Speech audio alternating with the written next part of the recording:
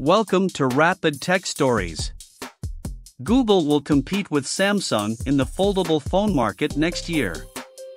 The creator of the Android operating system plans to release its first foldable phone in 2023, and more leaks are beginning to paint a clearer picture of the device. Following the appearance of the alleged Pixel Fold in an online benchmark a few days ago, a new set of renders has emerged, revealing the foldable phone's design from all angles. Furthermore, some display specifications and dimensions have leaked via OnLeaks. The Pixel Fold, codenamed Felix, had been discovered in the Geekbench database by MySmartPrice, revealing its chipset and potential performance level. Before we dive into the rumored specs of the device, if you like the content, please like the video and subscribe to our channel as it helps us in staying motivated.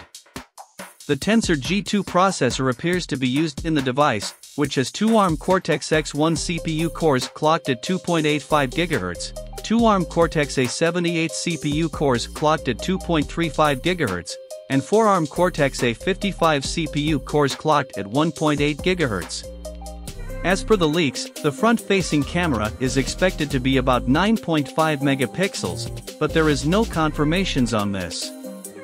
At launch, the phone will reportedly run Android 13 and have 12 GB of RAM. It might come in two different colors, chalk and obsidian. The new leak suggests that the Google Pixel Fold has a 5.79-inch cover screen and a 7.69-inch foldable display. When unfolded, the device measures approximately 158.7 by 139.7 by 5.7 millimeters. The phone's thickness, including the camera bump, is 8.3 millimeters.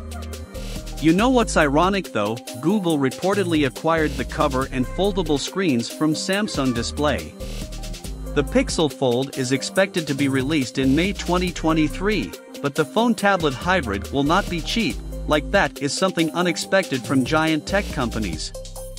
According to early reports, Google intends to charge $1,799 and up for the Pixel Fold.